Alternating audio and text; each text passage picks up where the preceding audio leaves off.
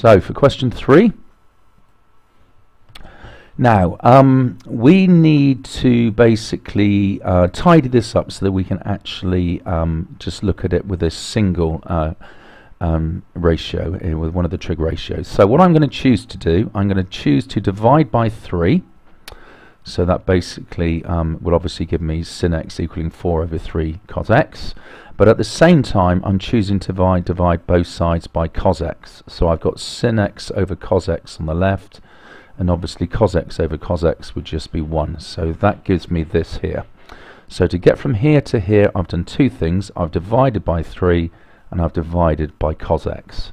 Now sin x over cos x is tan x, so we've suddenly gone from 2 trig ratios to 1, and now we can actually solve this. So choosing to inverse tan both sides, we have x being inverse tan 4 over 3. Popping that into our calculator, we get our first value of 53.1 degrees.